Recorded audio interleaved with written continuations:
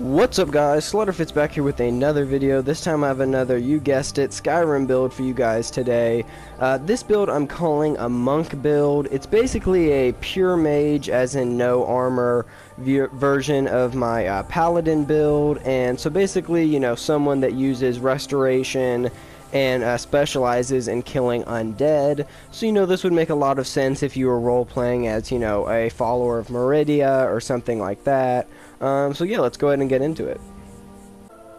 So this guy is a pure mage, and I kind of forget if that's a term I just made up or if other people use that term, but basically what I mean when I say that is that he doesn't use any weapons or armor. He only uses magic as his weapon and, you know, alteration spells like ebony flesh as his armor. And so, you know, as you can see, this guy has an armor rating of 0 because he just uses clothes. But to go over what clothes I picked for this build, also what enchantments I picked, starting off with the boots, I did stamina enchantments, and you know, you might kind of be like, well, why do you need stamina? I almost never put stamina enchantments on my pure mage guys, but you know, I was thinking about it, and it is pretty helpful to be able to like run around a lot and like dodge attacks and, you know, light them up with spells and stuff and be able to run around. And so that is pretty helpful, so, you know, that's why I chose to do stamina. And then for the copper and ruby circlet, alteration spells cost 28% less to cast, restoration spells cost 28% less to cast. This guy is basically an alteration and restoration mage, so, you know, you're going to be seeing more of those enchantments. And gloves I enchanted so my magic has increased by 70 points. And then I did sneaking, honestly, if I'm being completely honest with you guys, just because there wasn't really another good enchantment for gloves that fit with this build. But, you know, I was thinking, well, you know, sneaking, it could be helpful. I mean, I'm not really going to show it off in this video, but, you know, for an overall playthrough, it is always helpful to, you know, be able to sneak good so you can sneak up on people. And for the gold diamond necklace, I enchanted it so my health regenerates 35% faster and is increased by 70 points. And then the gold diamond ring, I enchanted so once again my health regenerates 35% faster and my magic regenerates 70% faster. And then monk robes, I'm not quite sure where you can get these. I mean, I know you can just probably kill one of the priests or monks that are in a, you know, a town around Skyrim.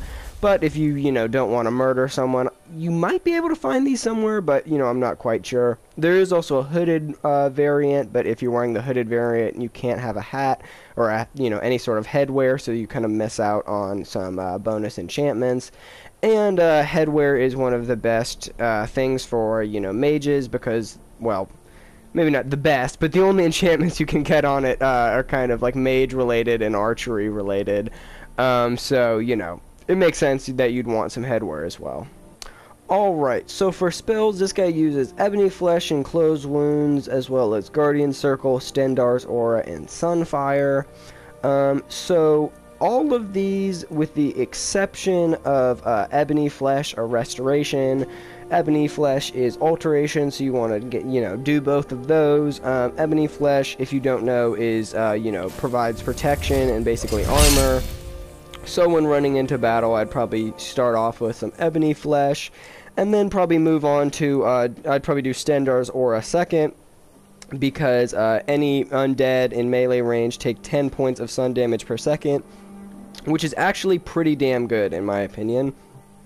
And then I would probably switch to Sunfire and Closed Wounds, so I'm able to, you know, heal myself in battle. And then Sunfire, let me demonstrate, and I might as well turn on Stendarr's Aura. You guys saw it a second ago, but I'll do it again. Stendarr's Aura makes this, you know, aura around you, and then Sunfire basically is just fireballs that are especially good against undead.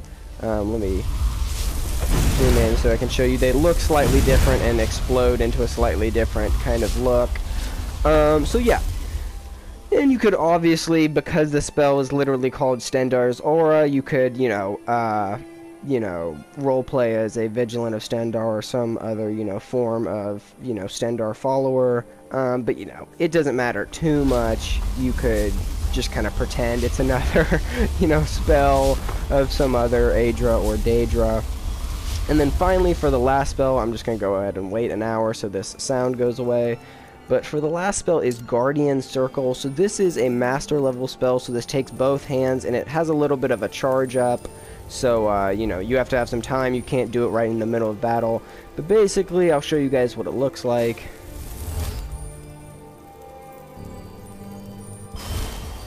So it basically makes this ring around you that, let me go ahead and confirm.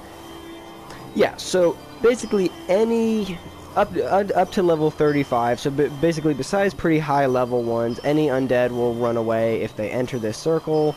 And so they can't, you know, chase you, and you heal 20 points per second inside of it, and that is really damn good. So basically it just is a little circle of like really good healing where almost no undead can attack you. So yeah, so basically this build, just like my Paladin build, is all around kind of anti-undead, which you might be kind of thinking, hey, that's not a huge aspect of the game, you fight a lot of things besides undead. Well, you know, screw it. I did an anti-vampire build, I've done anti-dragon builds, so you know, it's time to do an anti-undead build. So yeah, obviously this can be paired better with, you know, other spells to make it an overall better build, but the idea behind this one was an anti-undead. You know, I just thought monks, I don't know, seemed like they would want to, you know, kill all the undead in name of their god, so yeah.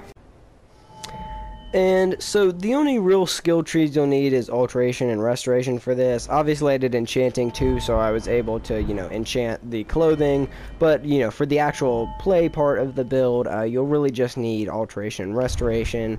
So for alteration, you're going to want to basically max it out, besides get master level, so you know, novice all the way through expert, and then Atronach, so you absorb 30% of spells that hit you. Stability, so they have a greater duration. Mage armor 3, so they're 3 times as strong. And then, magic resistance 3, so you block 30% of spells effects. And dual casting, of course. And then for restoration, you want to get novice all the way through master. So you can do the circle spell for easier. And dual casting, of course, recovery 2, so your magic regenerates 50% faster. Avoid death, so once a day you heal 250 points automatically if you fall below 10% health. That's helpful for this guy because he doesn't have any armor, so that can sometimes happen quicker than you would expect. Regeneration, healing spells cure 50% more. And Necromage, all spells are more effective against undead.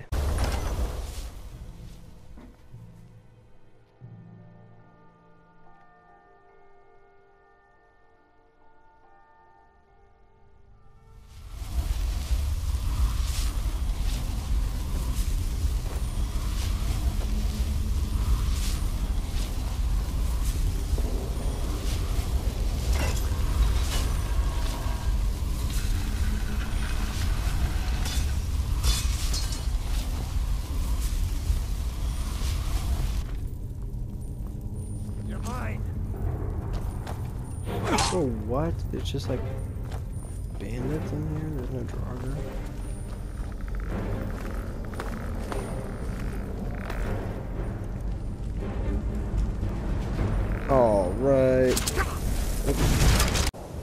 Alright guys, so we're here to test out the build, but first I wanted to ask you guys a question. So basically every time I make a build, whenever I'm trying to record the gameplay of it, this fucking Boethia cultist dude comes up and fucks with me and ruins it every single time. You know, I just have to spend a while killing him every time, but if anyone has a workaround or a way to just, like, get rid of Boethia cultist, that would be greatly appreciated, or, like, a quick way to, like, take him out instantly. He just ruins, like, every video and makes it take way longer because he pulls up and, like, I have to stop what I'm doing halfway through filming and kill him, and it's super annoying, and he, like, follows me around the entire map. So, yeah, if anyone has any suggestions on how to get rid of, or like a mod that just like deletes Boethia cultists, that would be greatly appreciated. But we're here at some random ruins to test out the build against some Draugr. I started testing it out, and then, you know, he came and fucked everything up, so now we're going to be retrying. So, start me off with some Ebony Flesh and some Stendarr's Aura. And then I wanted to show you guys, this is how much Stendarr's Aura does on Master difficulty, just with no other attacks against a, you know, Restless Draugr. you know, you could kill him from literally just that, and this is what it's like if you pair it with the Sunfire. It is a very quick, spammable kill. Normal skeletons basically get killed by just the Stendarr's aura. He didn't survive past doing his little animation. And the spell costs next to nothing, so you can really just spam the crap out of it, and it works really well. But yeah. Alright, just testing out the Sunfire against some skeletons. It seems like it's like a one-tap. Yeah, it's a one-tap against normal skeletons, but, you know, if we're being honest, what isn't?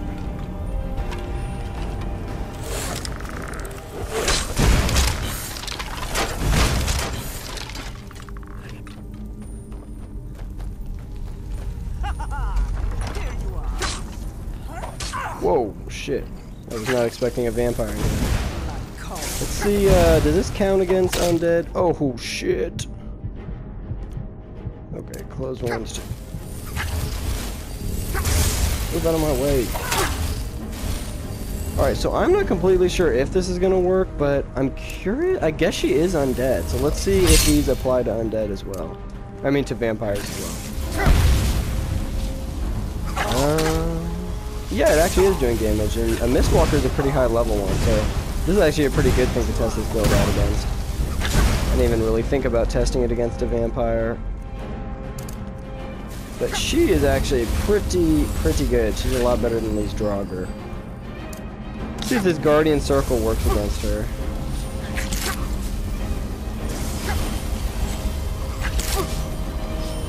Well, she doesn't. I guess she knows what the deal is. She seems like she doesn't want to go in it. So let's try this one.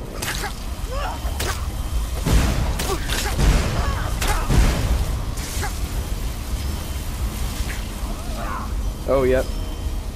So yeah, that made her run away. And Jesus fucking Christ, fuck this skeever. I'm just gonna beat it up. Get the hell out of here, you asshole.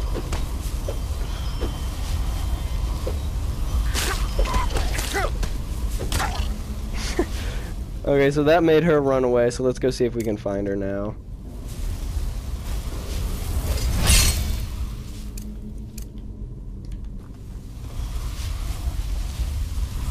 Oh, so she's just here hiding in the corner doing invisibility, because I guess it, you know, makes them flee for like 30 seconds or something.